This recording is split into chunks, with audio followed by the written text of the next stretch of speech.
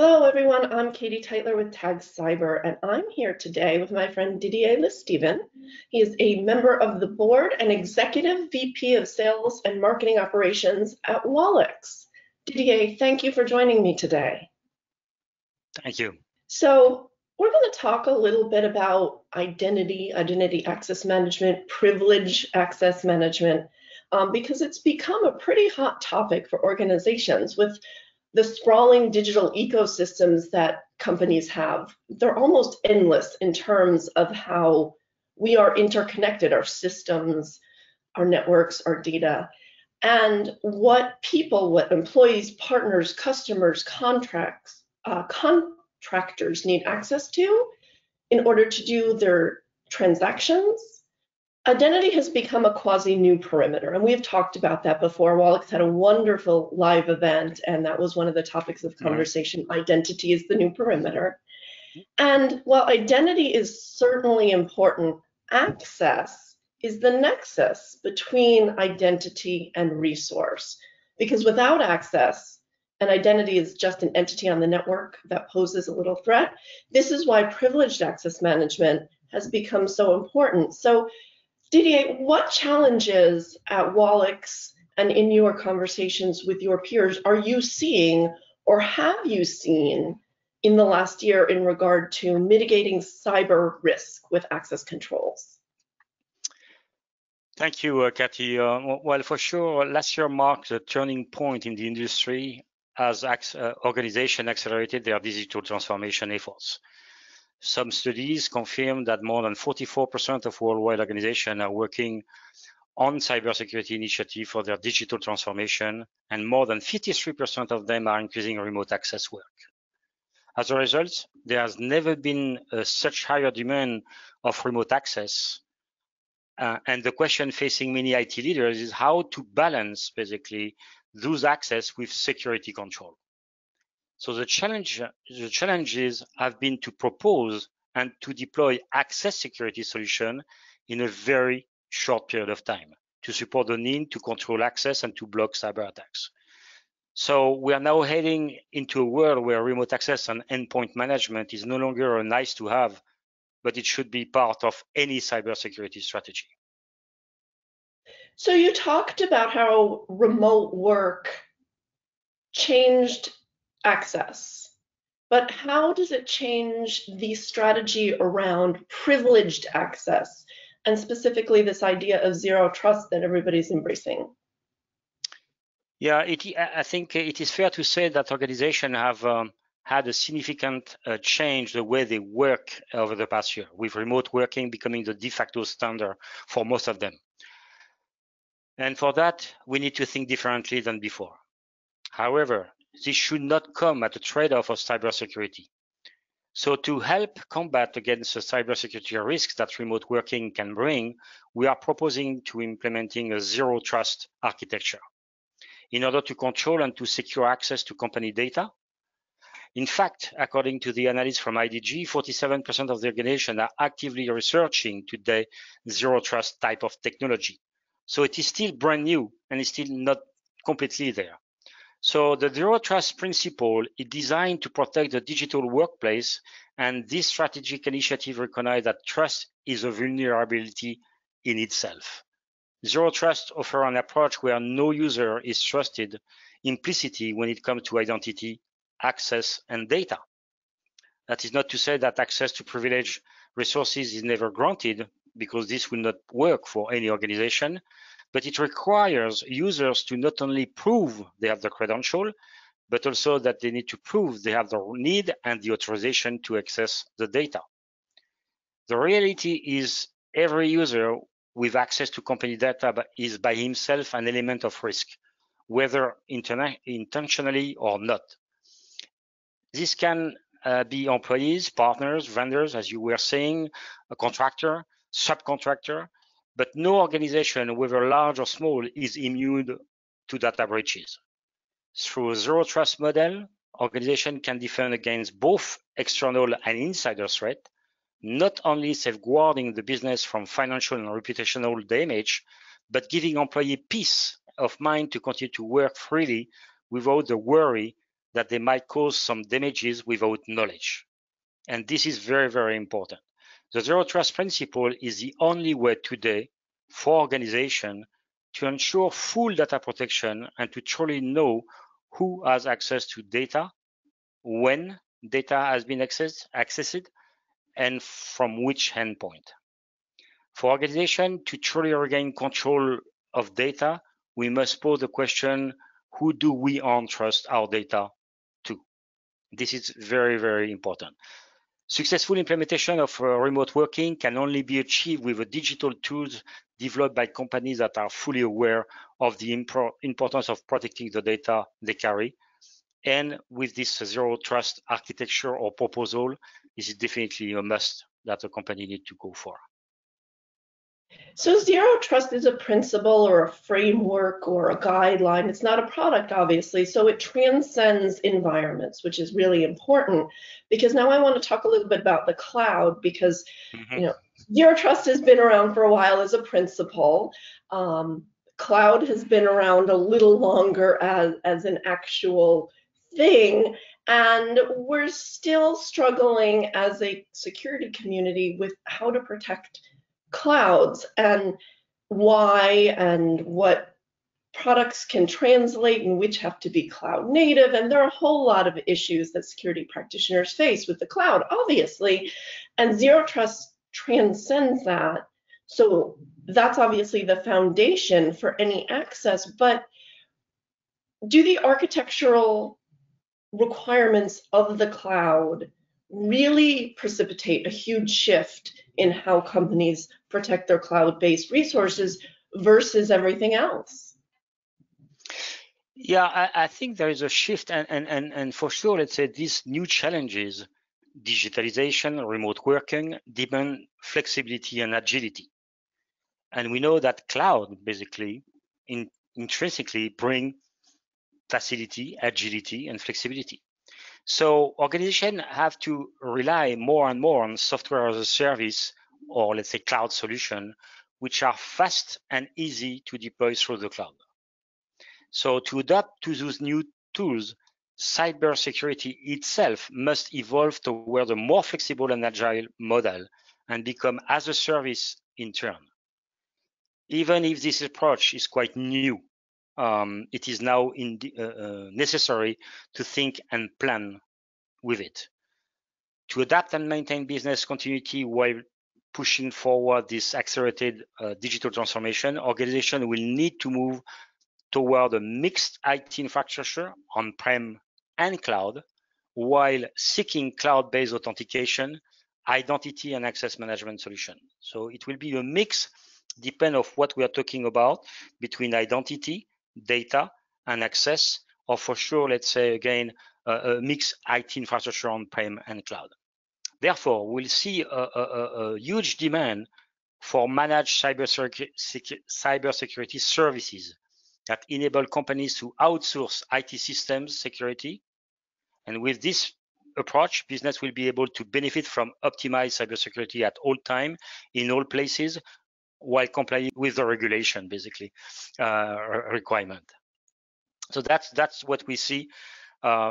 We need to go there. We are not yet, let's say, security is not completely cloud oriented or as a service oriented, but definitely, let's say, the people that will bring like WALLIX solution in this field will benefit, let's say, for their customer. Yeah, and really what you're talking about is companies who have legacy architectures. A lot of them have moved substantial portions of their infrastructure to cloud or are doing so. But then you have newer companies that are entirely cloud-based. So it's this huge spectrum. It's not one or the other. It's usually one and the other. So I think those are very, very good points. Let's switch a little bit and start talking specifically about WALLIX and WALLIX Bastion and WALLIX Best Safe. Can you tell everybody listening a little bit about both Bastion and Best Safe? For sure, I will go fast on that, but WALLIX brings to the market an identity and access solution based on the zero trust framework. We talk already about zero trust, we talk about identity, we talk about access, and that's basically what we aim to do. This identity and access solution is composed of different products like the Bastion and like Best Safe, and we secure access to any resources, so any data basically, from end to end. That's the idea. And with this approach, we are responding to identity insurance, which is a proof of identity necessary before allowing access to corporate application and data. Technology like MFA, single sign-on, secret management is very, very important. Access security we talk about, which give a granular control over access to all internal and external of users on IT resources with privilege access management, the PAM, and the privilege evasion and delegation management, which is part of it as well. And at the end, endpoint protection, where we will control the endpoint privileges regardless of the user, mainly with eliminating local admin rights and control privileges at the application level with the best safe endpoint privilege management technology. So again, we have a mix of pure legacy security with secret server approach. This is already in the cloud. And we have as well, let's say, innovative type of technology that we bring together, like the PAM and the privilege elevation and delegation management with the endpoint protection management, and for sure, the identity control with MFA and single sign-on technology. That's about the full solutions of WALLIX based on Bastion and Best Safe. That's great because it's a holistic approach to access management, and it covers a lot of the frameworks, the CSF and the CIS controls. We talk about all of those foundational things we need to do. So it sounds like that's all rolled into the suite of products. We talked a moment ago, you mentioned SaaS. How are your products deployed? Are they SaaS? Are they a virtual appliance? How would a company, if they wanted to deploy either Bastion or Best Safe or any elements, go about doing so? So all our solution can be deployed on premise for sure. They can be deployed in the cloud. They can be deployed either in a subscription mode, managed services mode, and or software as a service for some of them. And I'm thinking about MFA, for example, which is a complete SaaS solution that we offer right now to the market. But let's say one of the way it's deployed is the fact that we can deploy our solution very easily for our customers. And one of the main reasons is that our solution are scalable, both, let's say, as a single instance or largely on a very large organization, because the concept of our solution is that we bring an appliance, so all in one. We have, let's say, you don't have to manage application, you don't need to manage OS, you don't need to have to manage, let's say, remote storage. Everything is coming together. That is very, very, very well, let's say, appreciated by our customers in order to ease the deployment of the things. And so that's where, so we cover all the spectrum of the, let's say, where it can be deployed, but we bring a big differentiation, which is the easy way of deploying our solution. So flexible, scalable approach, you mentioned the companies that are using your solution. What kinds of companies? Big, small, MSP, MSSP, certain industries that you're seeing more adoption from? There is no specific companies who adopts our solution better than the other one. What we can and what we find, so for sure we are more present in some organization, like in France we are very well in the public organization, but worldwide we are very, very present in the industry, the healthcare sector, the financial services. So we can serve any vertical needs, and also any size of companies. And that's mainly because of this, let's say, all-in-one product. We can serve the very small and medium business, 1 to 50 employees, up to the large, more than 10,000 employees, basically. We are not,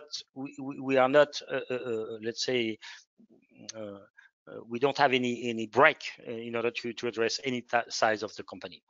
For sure, we have as well some specific differentiation that make us very well adopted in some industry sector. And I'm thinking about the industry vertical with the OT, organizational technology, the healthcare sector, where we're very, very strong, and any essential services operator, whether they are in the utilities with energy, transport, and telecommunication. That's where really, let's say, we differentiate ourselves as well. Is that because of unmanaged devices or IoT devices? Why is that? Or regulations? You mentioned that before. Yeah, regulation. I mean, it's a mix of different.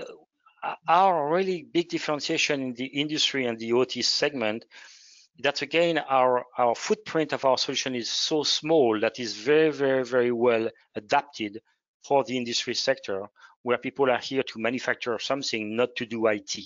So because we have a all-in-one, people love that.